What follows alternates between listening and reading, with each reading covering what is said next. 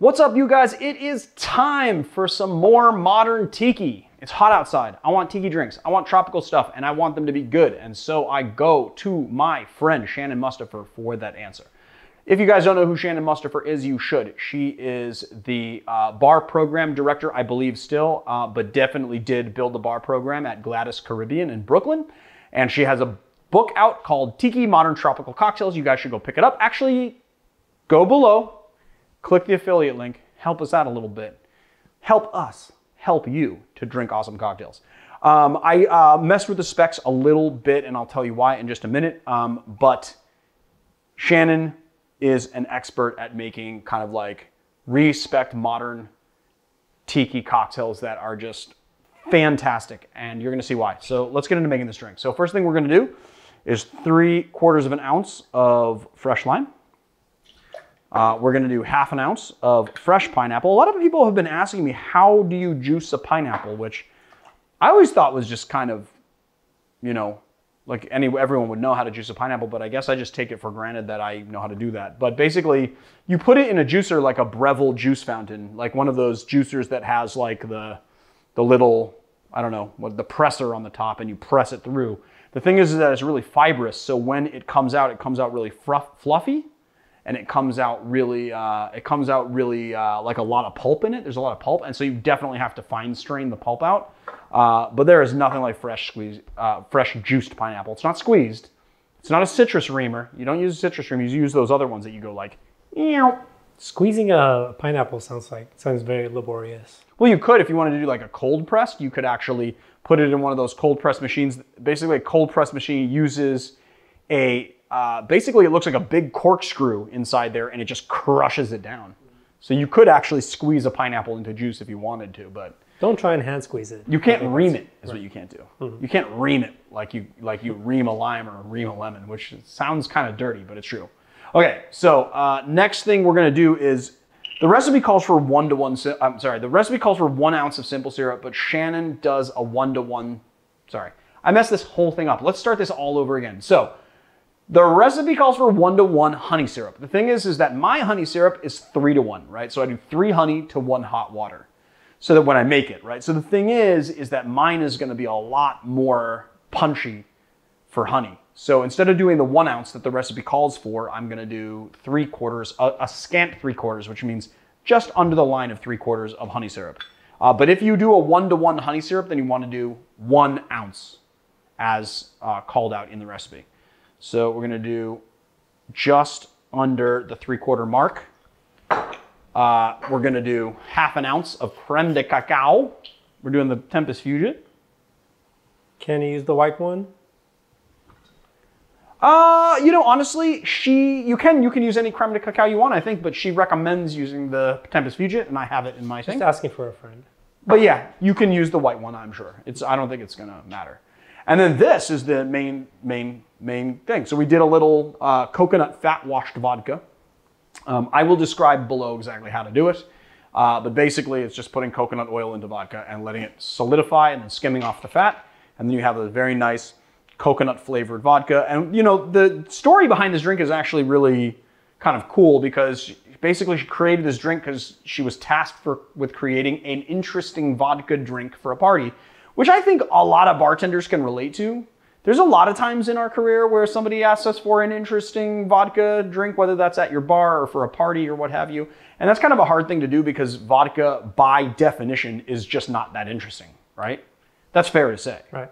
I mean, I guess there's little nuances in flavor depending on what grain or what element you use to distill it, like, you know, Apparently potato or whatever. Apparently the $300 vodka is really good. Right, and then the $20 vodka was the runner-up. Mm-hmm. So go figure on that one. We're going to do a full 2 ounces of our coconut fat wash vodka. What did you say, Maris? I didn't mean to step on your words. Is this the Crystal Head from Orange Whip? This is not the Crystal Head, no. This is Mulholland distilling vodka that I used. Then we're going to do a little scoshy pants of the Pebble. And we're going to give it a nice whip shake. We're going to just chill it down a little. Give it that dilution that we're looking for. Because we're going to pack this in crush ice. We don't need to shake a lot of dilution into it, you know. It's going to sit on, not crushed, but pebble. I always do that. I always say crushed when I mean pebble. And pebble when I mean crushed. And so we're just gonna pour that into our glass. And then we're gonna add a little pebble. Then, for our garnish, I just took a pineapple and put it through like a little, just sliced it on a mandolin. So we're just gonna like, kind of do that. And maybe, maybe like a pineapple frond behind like that?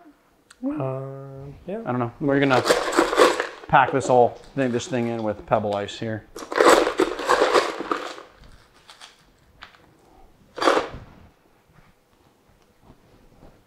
I mean, that looks nice, right? Yeah. It looks nice, yeah? Yeah?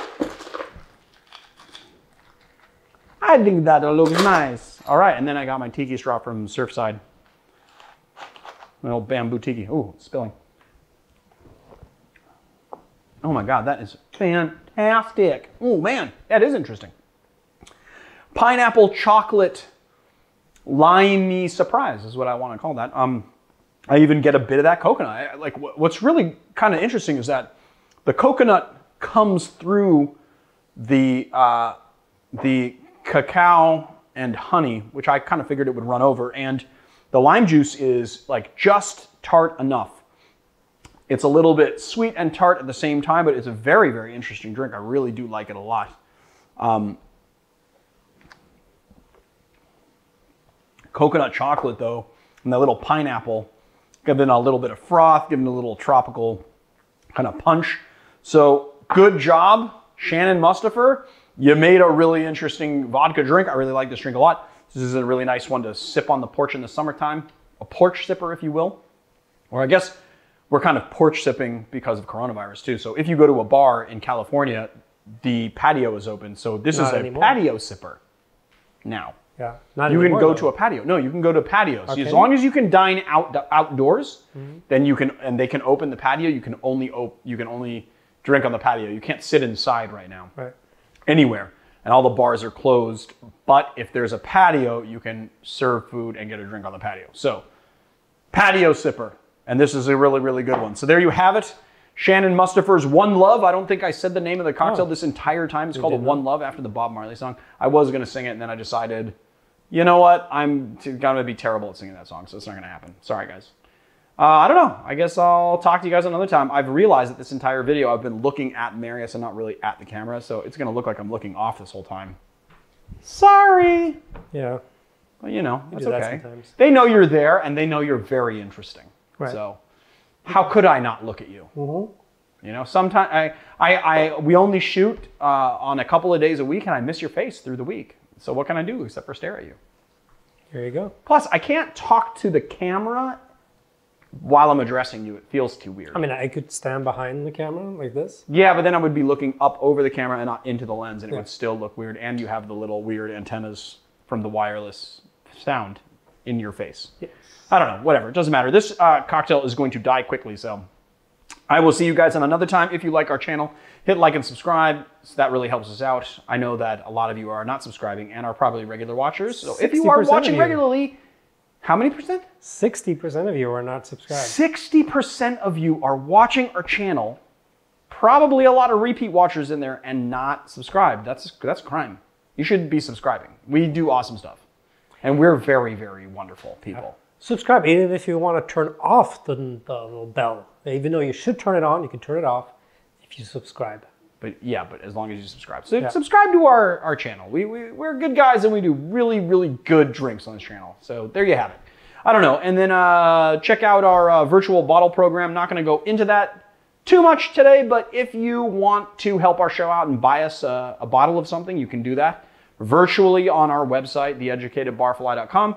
And then hit virtual bottles, and then you can buy whatever you want, and we will purchase the bottle in your name, and we will shout you out when we use it for the entire life of the bottle. You said you were not going to get into it, and then you did the whole spiel. I didn't do the whole spiel. I didn't go into all the little details. Oh, like I did not. How the money goes into the account, and then we transfer shut it. up. You're such... It's funny, because you know what I was saying to somebody the other day, is that my producing partner is my biggest troll as well. which is kind of a weird I'm just feeling. encouraging You you to do are my better. biggest troll.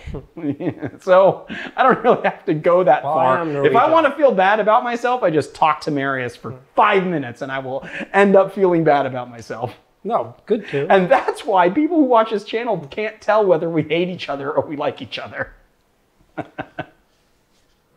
And that's funny. Right. They're like, Jesus, that was a little uncomfortable at the end of the video. Are you guys still friends? I know. Somebody Got said. heated, they said, yeah. You know what else I read? I was going through Reddit and I just happened to type in the educated barfly because I just wanted to see if anyone was talking about us, dude. And I saw the meanest comments ever, dude. Right. Somebody said, ugh, not the educated barfly. That guy's so boring. He's like watching a video of a Boston guide. And I was thinking to myself, like, I don't really care that guy thinks that I'm boring, but goddamn, I make better drinks than a Boston guide does. I know that is lost on you and you're looking confused. Or what's the Boston I guide? will show you a Boston guide, and then you'll look at all the flirtinis and stuff that they put in there, and then you'll see why I was a little offended at being likened to a Boston guide. I know, it's like the very first book. Like when you become When a you are rookie from bartender, Boston. that's the very first book you get is the Boston Guide. It's been around forever. It's kind of out of date. It was a little insulting. I was insulted by it. There's a bunch of people in the comments now being like, hey, wait a minute, I like the Boston Guide.